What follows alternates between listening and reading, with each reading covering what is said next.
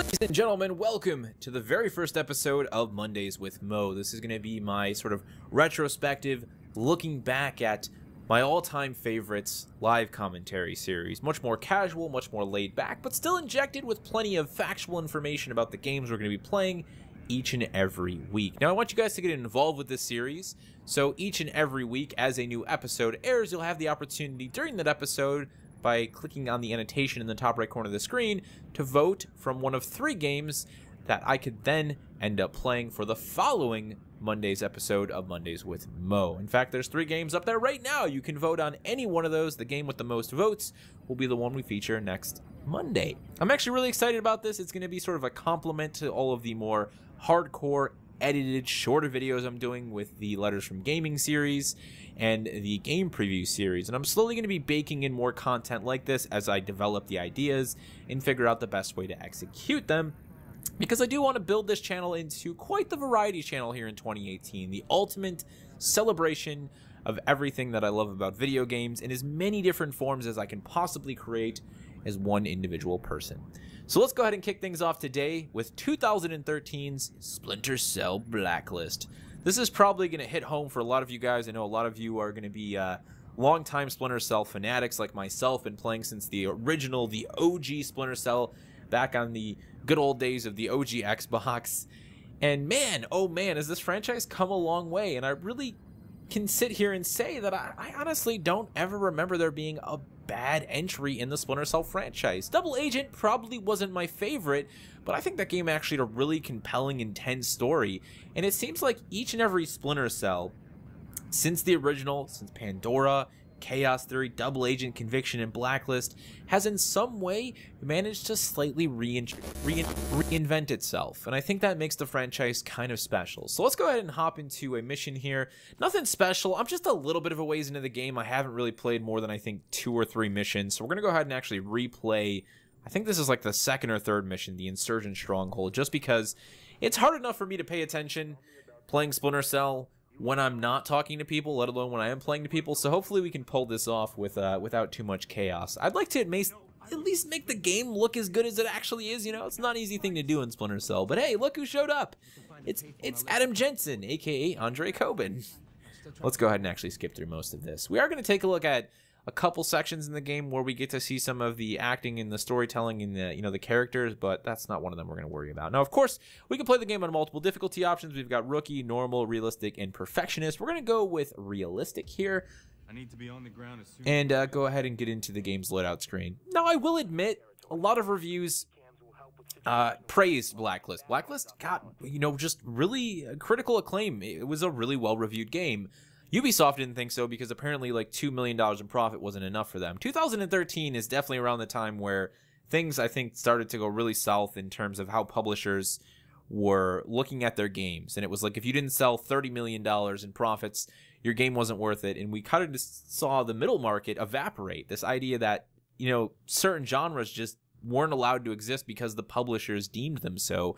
And I think what we saw with Splinter Cell and the sort of disappearance of this franchise, and even Ghost Recon eventually, definitely has a lot to do with that. But nonetheless, one of the things that a lot of people said in the reviews of the game was a lack of difficulty. And I will say, even on Perfectionist, this game can become quite easy. Number 1, if you focus on stealth, but number 2, because we had so many ways in which we could modify our op suit.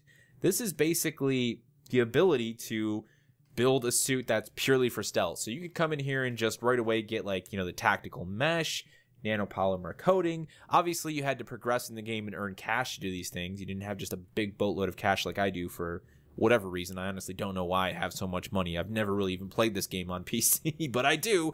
We could just go in here, we could buy all this stuff. We could buy tactical mesh, the nanopolymer, and just instantly give ourselves extremely low noise movement. And that would inherently make the game a bit easier. The same thing can be said for upgrading your weapons and your gadgets.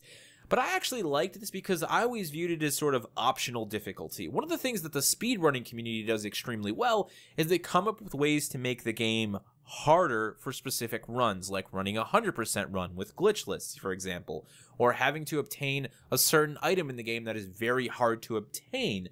It's something that we should all do more often in our standard playthroughs, and it's something that a lot more games are starting to encourage, or at least games that recognize the power of encouraging these things, like Dishonored and Prey, Thief even. These are all games that gave you all these different ways to modify the difficulty while also saying, hey, don't forget to play how you want to play to make the game as easy or as hard as you want. And that was the same thing here. If you wanted to, you could do a no suit upgrade run and just have the default suit the whole way through. And hell yeah, that would make the game a lot harder. But at the same time, if you were someone who wanted to go full Panther and just kill everything, you could upgrade and get your Vector, or decked out your FAMAS with a suppressor, or go with your SR25, or go loud with your M10 and just slaughter everything. There was a lot of different ways you could play the Splinter Cell, and I always loved that. So let's go ahead and bounce into our Insurgent Stronghold here. One thing that Blacklist did and that Conviction did was have a lot more of these set pieces. You know, they took the sort of tried and true stealth formula. They added a lot of action in with Conviction. They maintained that level of optional action here in Blacklist. And then they started doing all these cinematic set pieces, which, you know what, I was always okay with. They never really felt like they detracted from the experience. They weren't there to remove portions of the gameplay from the player. They were just there to kind of open up the scene and set the stage. They actually work really well as cinematic set pieces and not much else. And I always dug that. Go ahead and drop this guy as he goes around the rock. I'm just going to go ahead and quickly tag these two guys. You actually get a lot of leeway with this thing. But I did get marked there. Unfortunately, that's okay. Oh, well, no. I was wrong.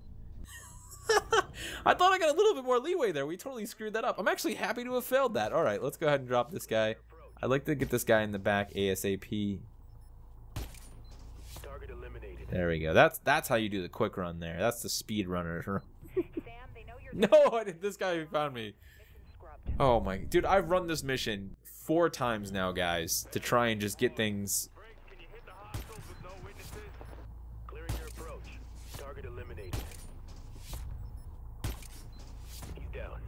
There we go. Silky smooth and quick, just the way I like it. To fail that was way too funny, but I'm kind of glad we did. Okay, let's get this guy in the distance. We're using a pretty elite sniper rifle, so they do give you a bit of leeway in the shots, but not that much actually. It's a little bit deceptive in terms of how much you think you can miss, but you really do actually have to shoot those guys directly. And there we go. Now we get to jump in with Sam Fisher. Now, one of the incredible things that I think they managed to do with the franchise, pretty much since day one, was make it very feature-rich, man. You know, in a time and period when we're getting games with less and less content that are getting rushed out the door more quickly, and then bits and pieces are being reintroduced into the game later as DLC, Blacklist, Conviction, even Double Agent had an insane amount of content for $60 right out the door. I'm talking full-on single-player campaign, separate co-op campaign, Conviction, you know, with Kestrel and I can never remember the other agent's name, full just separate campaign. This one has a bunch of co-op missions that are all tied to Briggs and Sam, you know, playing the game together. There's just so many different ways to play, and then Spies and Mercs came back with Blacklist, and that was a huge deal, man. This game is still to this day, if you can pick this game up, it is the most feature, content-rich experience you can buy, in my opinion, especially for this type of an experience, and it's just worth every penny. If they were still charging $60 for this game, I'd completely understand it, and I would still tell people to buy it. It really is just that good, man. Not something we get a lot of anymore, unfortunately. And that's honestly where I'll always put my foot down with the whole game should cost more argument. I'm okay with games costing more if we go back to a point in time when publishers aren't finding new ways to nickel and dime us for every piece of content that, you know, could have been ready at launch pretty much day one. But let's go ahead and whip our way up here.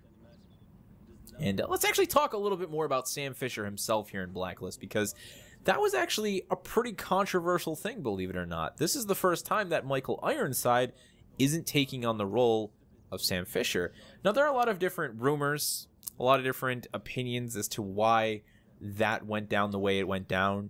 The sort of final word from Ubisoft and even Michael Ironside was everything to do with motion capture. So they wanted to motion capture everything Sam Fisher did, and therefore they wanted the motion capture actor to be the voice actor. Michael Ironside, getting on in age, even came out and said, like, I can't do these things. I can't do these things anymore. I'm just not in that physical shape. And he would actually stay on the project to sort of guide Eric Johnson, who would be replacing him and kind of help him take on the role of Sam Fisher. And I think he did a good job. Yeah, it's not Michael Ironside's gritty, grovelly Sam Fisher voice that we've come to love and know, But it was never a reason for me to be like, I'm not buying this game, boycott, you know?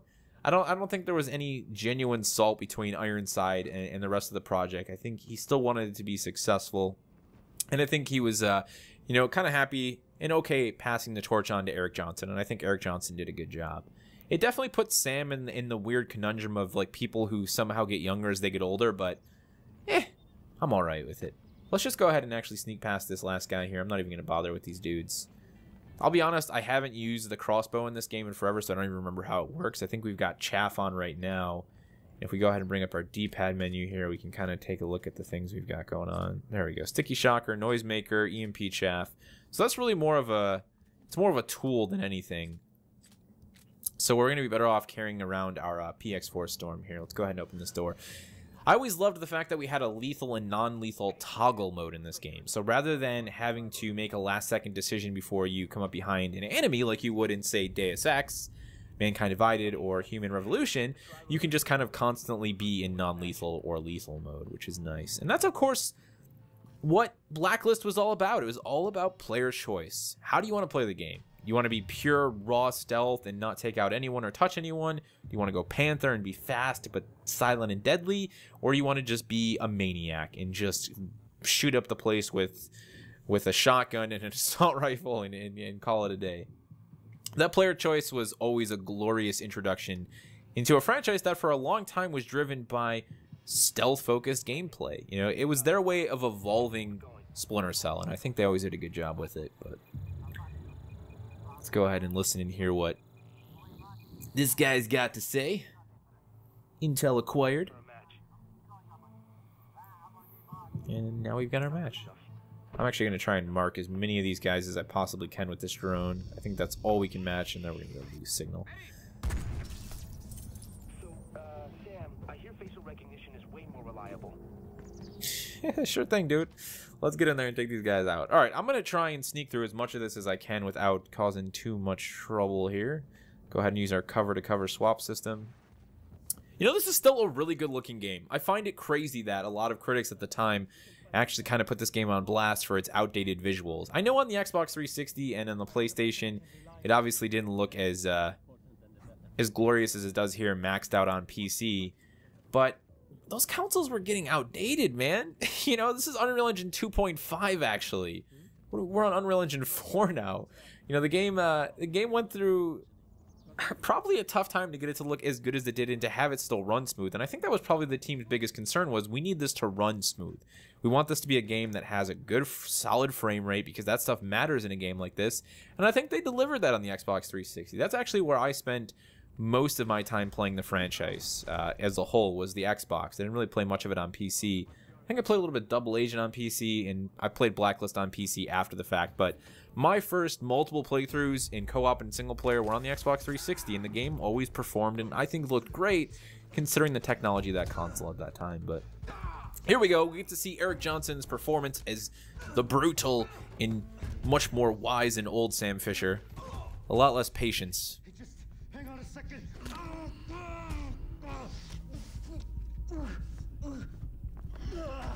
Just abusive, man. I don't think the guy even got a chance to say anything yet. You asshole. I'm MI6. You know, the one thing that this franchise did really well, and this harkens back to OG Splinter Cell and the fact that Tom Clancy was so involved in the project, is it always felt like just a hardcore military political tense thriller, you know?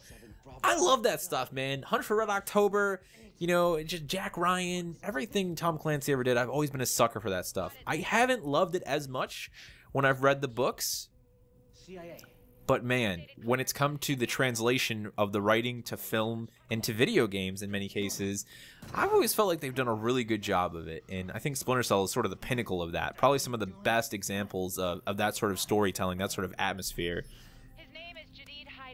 It's definitely got a bit more over-the-top Hollywood, action-oriented. Let's go ahead and spare this guy. As time has gone on, and Blacklist is a good example of that. It doesn't have the same sort of grassroots vibe that the original Splinter Cell and like Chaos Theory had, but I think they did a good job with it, man. I've always enjoyed it because of that. All right, this guy shot himself. We got to get the hell out of here now. Let's go ahead and bop our way down here. Yeah, if there's one thing this game has done really well, even in Unreal Engine 2.5, is the lighting, man. I know the textures maybe aren't as glorious as they could be, and I'd love to have a modern Splinter Cell, man. I'd love to see this franchise come back, but the lighting was always on point. You know what? A game where you're hiding in the shadows, lighting matters, and they definitely killed it with this.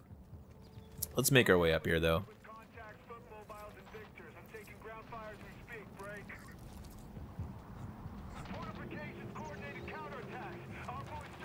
Okay, I always forget that a lot of the time in this game especially, there's sort of multiple operations going on, so you're kind of getting a glimpse of that over your comms. You're hearing everything happening with the larger teams, and you're kind of existing as a part of it. The game definitely got weird in terms of its story as you transition from Conviction to Blacklist, because it's like Sam's working for the government's kind of betraying him and lying to him. Where's his daughter? He's furious, he's pissed, and then we're back to him like kind of working for the government, but not really the government, you know? Fourth echelon now. And, I don't know, man, the game's gone all over its place.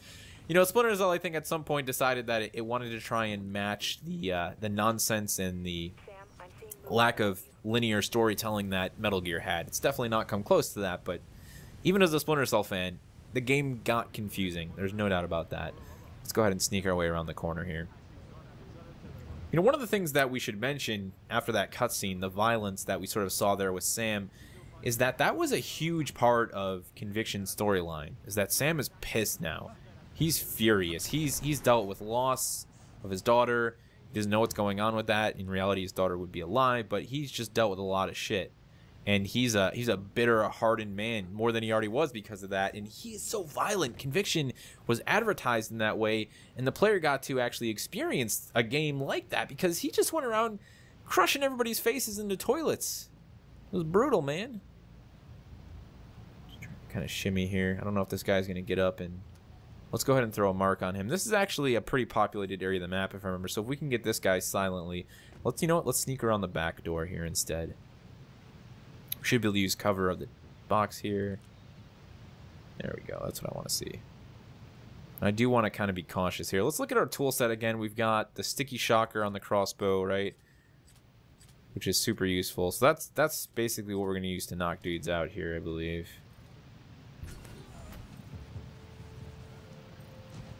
We got to point towards execute there. I'm going to get back into our pistol, though. Still want to be cautious. I think we got quite a few dudes here. This is basically the Splinter Cell experience, right? I mean, even Metal Gear, any of these sort of stealth action games, they really all revolved around developing a knowledge for the mission. So you'd play through on one run and fail miserably. And then on the second one, you'd have a better understanding for where everything was and where everybody was and how you wanted to sort of execute your route. And that's where a lot of the replayability for these games came from. Being able to come back into this then and decide, okay, well, I'm going to play more aggressive this time. I'm going to go faster, but I'm going to stay quiet. I always just loved that about Splinter Cell. Replayability on a whole nother level, man. Let's quickly get around the corner here. All right, so we got 1, 2, 3, 4 guys right in this immediate area. We're going to have to try and take down those 2 guys. I'm thinking it would be great to do that with a mark and execute, but we got that 4th guy hanging out on the bridge then, and he's going to cause a bit of a problem. If this guy comes over this way, maybe we can make him come over this way with a bit of a noisemaker. What do I got weapons-wise here? Let's see. Noisemaker. Let's fire the noisemaker into the corner there. Should be enough to get this guy's attention. And as he sweeps past us, go ahead and drop him without them seeing us. And there we go. We should be able to make use of our mark and execute on these 2 dudes now. As long as we can line them up. Bada boom. Bada bing. We got one more guy on that bridge, but I think we might be able to just let him slide. Oh, wait. You know what? He's coming back. Let's actually go clean him up. You never know, man. You could, like, trigger the alarm or something.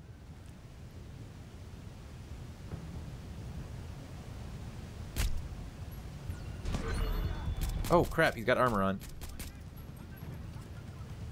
Alright, we gotta be careful now because there are actually multiple dudes in the sort of camp here, if I remember correctly, inside. We just kind of, yeah, there we go. We screwed that up. They don't even know where I am, but they're like... Probably a good time to switch to our MP7, if I'm honest. There we go. Alright. Didn't go as planned. Typical Splinter Cell fashion. Oh, we got a heavy. We got a heavy, guys. That's the end of us. There we go. And we wipe just like that.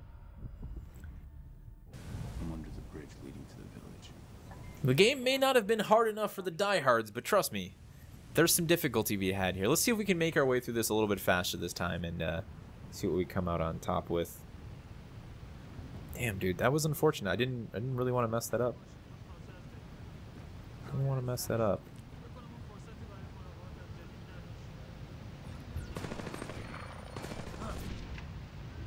That's close.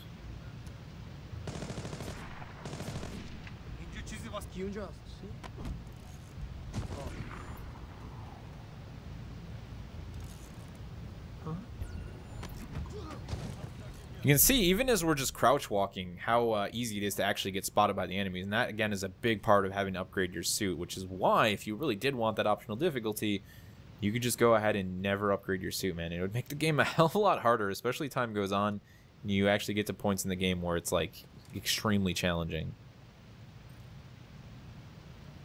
What do we got on here? We got the noisemaker. We've got the wrong thing equipped, ladies and gentlemen. Sticky shocker. Away. Alright, let's try and do this a little bit better this time, shall we? All because we weren't able to actually hit that guy in the head like we were supposed to. What a massive fail on that one, man. That was slightly embarrassing. Okay, here we go. Take him out over the cover. Bada boom, bada bang. That was good timing. That's how we want to do it. That's a big part of really learning the levels, right? And this is, man, this is so much the type of game I'd love to see some people speedrun. The way speedrunners optimize for any game, I think, would be incredible to see how they would do it here in Splinter Cell. Just getting enemy rotations flawlessly and, you know, trying to take people out exactly when they need to get the best possible times. I love that stuff, man. I love it. Let's go ahead and pop and execute on these two guys. Now this time, the guy at the end of the bridge is going to get left alone, because we should actually, if he's walking that way, we should be able to make it through here, clear it out, without having to worry too much about him. So that's what we're going to ride on.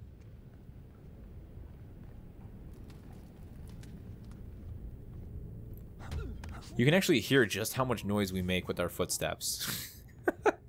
That's how noisy we actually are, man. Sam Fisher left his good boots back in New York City, back at home. Making our way on over. Now, you know, we talked a little bit earlier, just to hit on the history of this game a little bit more, about how this was Ubisoft Toronto's very first official game. They had actually been a studio since 2009, this game coming out in 2013, and they had been doing sort of other work for Ubisoft. But the director, who would then end up working on Blacklist, was actually the same guy who worked on Conviction. So that's Maxime Belland. He was actually... He was the head director, the game director on Conviction, and he would basically go to Toronto to work at Ubisoft Toronto as a new studio, and they would be put to work on their first like official Splinter Cell game. So that's always one of the most interesting things I think about Ubisoft games as a whole, is just how many different Ubisoft studios there are, how many different people end up directing these games, working on them. Like, there really isn't one Ubisoft franchise that's been around for more than, you know, like 5 years that has just one team assigned to its success or to its creation. It's almost always multiple teams across many years, many different studios, many different people, designers, artists, so on and so forth. And I've always actually thought that was a really cool thing, you know, when we talk about just the diversity behind the group of people that have put these games together. This guy's doing... Oh man, that's how fast you die though. With no armor, that's it. Done. I hope we got a checkpoint. I really actually want to try and finish this entire mission with this commentary today. That'll probably push us into the 30-minute mark, but hopefully you guys enjoy this sort of thing. And of course, as time goes on, you know, if you guys want to see like a face cam for this, you got any like feedback as to how you'd like to see it presented, feel free to let me know down in the comment section.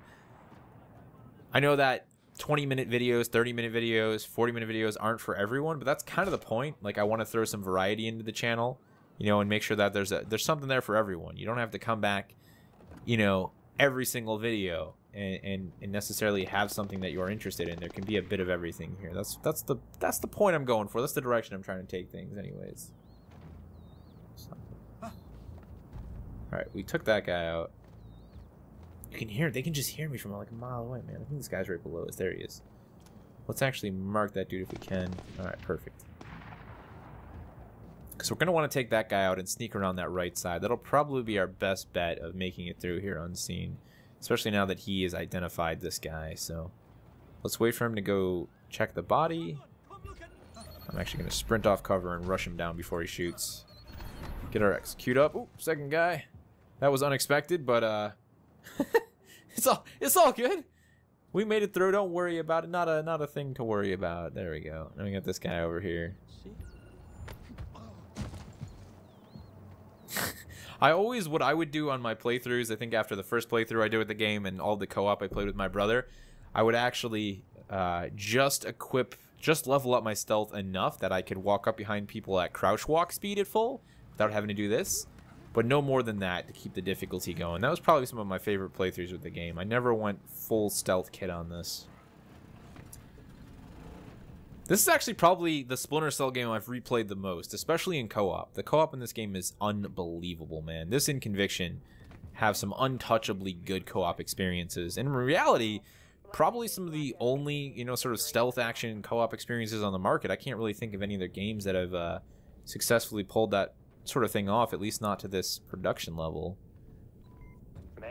It's one of the things I always wanted Metal Gear to have, was like a really hardcore, badass co-op mode. I always just felt like co-op with, like, you know, Raiden and Snake would just be unbelievable, man. But we're getting towards the end of this mission now. The missions in this game also, I think, scaled really well in terms of their actual difficulty, in terms of the level design. That's probably one of the best things about Blacklist, is just how well the levels themselves are designed. And as time goes on, the difficulty scales up naturally with the complexity of the levels and the enemies that you go up against. So now you do end up going up against more heavily armored enemy types, like the one guy that we met in the tunnel there that smoked us, who can't be dropped with like a sticky charge or can't be dropped with one headshot. This is a game that I think deserves to be put on my list of need to do letters from gaming, because a retrospective for the franchise as a whole, and I think for what Blacklist did, a lot of it that I think was really overlooked and underrated in a lot of ways, or at least underappreciated, is something that I think deserves its own discussion, undoubtedly. But let's figure out how the hell we're going to get through here. We could noisemaker these guys, and I'm thinking maybe that's what we'll go for with the bow here. Just try and get their attention elsewhere while we shift around the map a little bit. Let's hit that telephone pole. We've got 2 executes right now, so we can execute up to 2 guys. I'm going to go ahead and bum rush this in about a second. Go. Okay, there we go.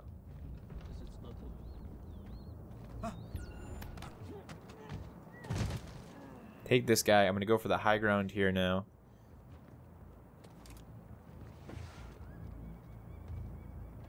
So 1, 2, we still got 3, 4 targets in the area, which is making things difficult. There's a good chance somebody's going to go around the back of the building and identify that one guy too, but we're going to kind of just hold out here and see what we can do.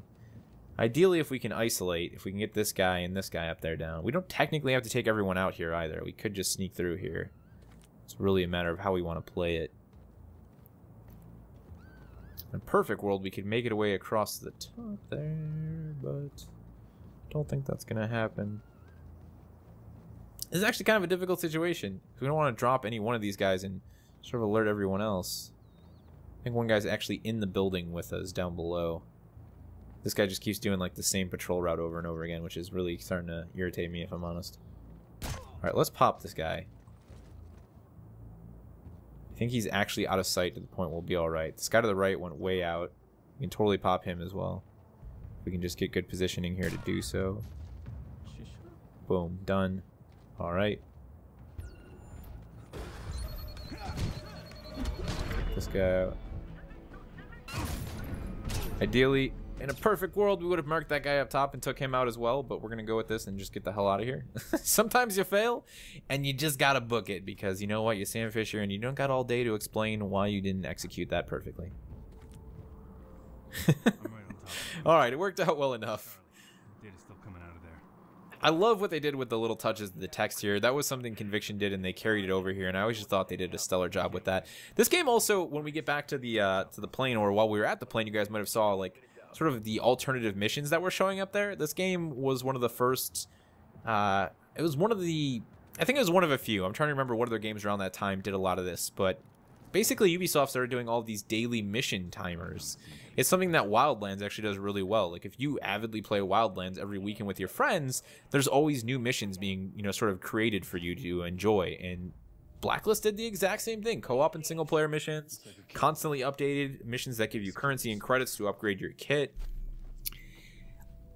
Unfortunately, it's a part of the movement called Games as a Service, which I think originally could have had good intentions, but has led to what we see much of today. But nonetheless, I think cool. I like stuff like that. I like the idea that if you're someone still playing this game, even solo, just every now and then, there's more content basically being pumped into the game for you free of charge. We need more goodness like that. Left a tablet behind. You did all right, Eric Johnson. You did all right, my friend. If they bring back Sam Fisher, I would gladly have Eric Johnson return as him. Although you wonder, how could they bring back Sam Fisher? And you know what? I'll be honest.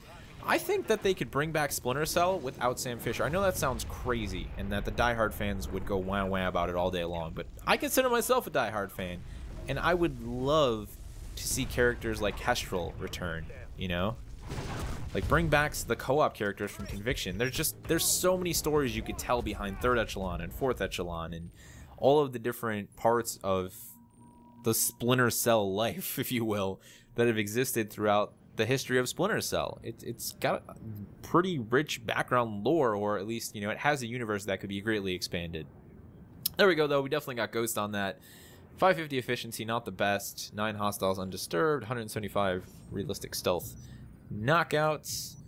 We do get a little bit of Panther in there. Not too much, though. Almost no assault, which is great. The later missions become pretty hardcore to the point where you almost end up going full Panther all the time if you're not really skilled. But that's just kind of how the game sort of plays out. I've always appreciated that about it. There you have it, though, guys. Thank you all so very much for joining me for this first episode of Mondays with Mo. Again, this is really the direction I'm trying to take this style of video. I want it to be casual, live commentary, throw in some bits and pieces of information there. Just get some discussion flowing about games from the past, even if it was the very near past or, something very far away. So once again, do me a huge favor. If you like this series, let me know down in the comment section below if you're looking forward to seeing more of it. We're going to keep rocking and rolling on this for hopefully all of 2018. This is just something I'm going to embrace. I've got new ideas. I'm not going to be super concerned with how well they perform initially. We're just going to keep doing them, trying to bring an audience in that likes this. And of course, if you like shorter, more hardcore edited content, check out my Letters from Gaming. Check out my game previews. If you haven't already seen Chasing Relevancy, that's a video that I'm really proud of. Go ahead and check that out. And be sure to cast your vote. The annotation is in the top right corner of the screen. Click that little I button and let me know what game you want to see me feature in next Monday's episode of Mondays with Mo. And of course, if you want to lament your sorrow and talk about how much you miss the Splinter Cell franchise, feel free to do that down in the comments section below. Thank you guys so much for watching, and I'll see you in the next one.